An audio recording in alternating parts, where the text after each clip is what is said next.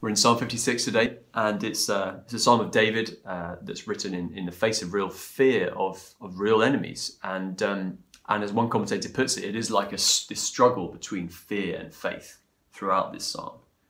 And we're going to read it and see how we respond. Be merciful to me, my God, for my enemies are in hot pursuit. All day long they press their attack. My adversaries pursue me all day long. In their pride, many are attacking me. When I'm afraid, I put my trust in you. In God whose word I praise, in God I trust, and I'm not afraid. What can mere mortals do to me? All day long they twist my words, all their schemes are for my ruin. They conspire, they lurk, they watch my steps, hoping to take my life. Because of their wickedness, do not let them escape. In your anger, God, bring the nations down. Record my misery, list my tears on your scroll. Are they not in your record? Then my enemies will turn back when I call for help.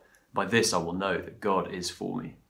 In God whose word I praise, in the Lord whose word I praise, in God I trust, and I'm not afraid. What can man do to me?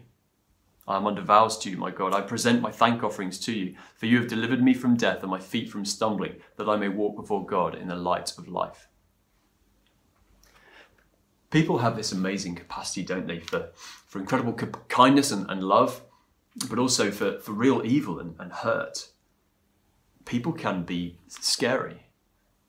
I wonder, do you find yourself fearful of people, certain types of people, particular individuals? Or maybe you wouldn't use that word fear, but do some people around you affect the way you live, change your behaviour for the worse? Do you live in fear of man? This is the situation it seems David finds himself in.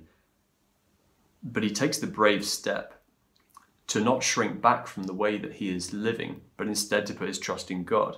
I find it amazingly encouraging but challenging as well. When I'm afraid, I put my trust in you. But what's amazing is the next verse.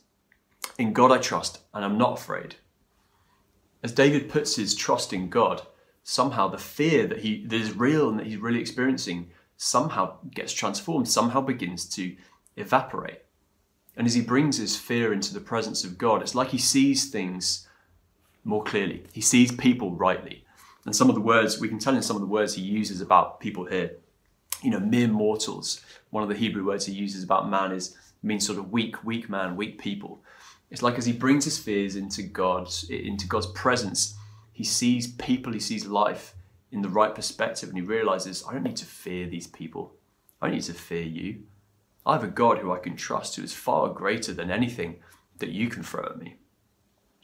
But it's a challenge, isn't it? And so the first way I want to respond in prayer to this psalm is, what am I afraid of? Who am I afraid of? And how are they causing me to live differently?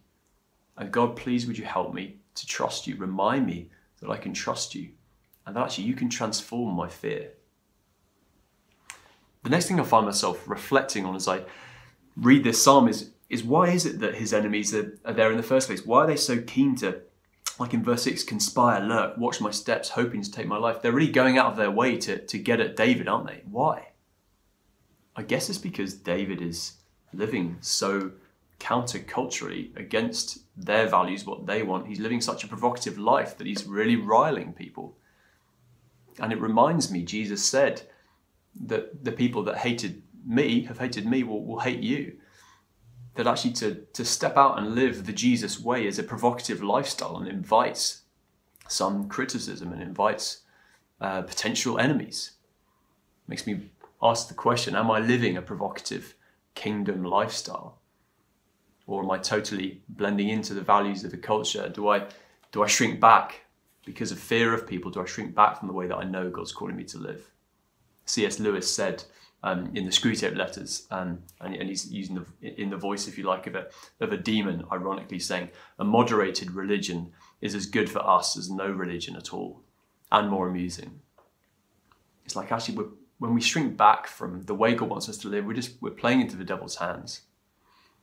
Am I prepared to trust God? Am I living a kingdom lifestyle? So that's my second question, really.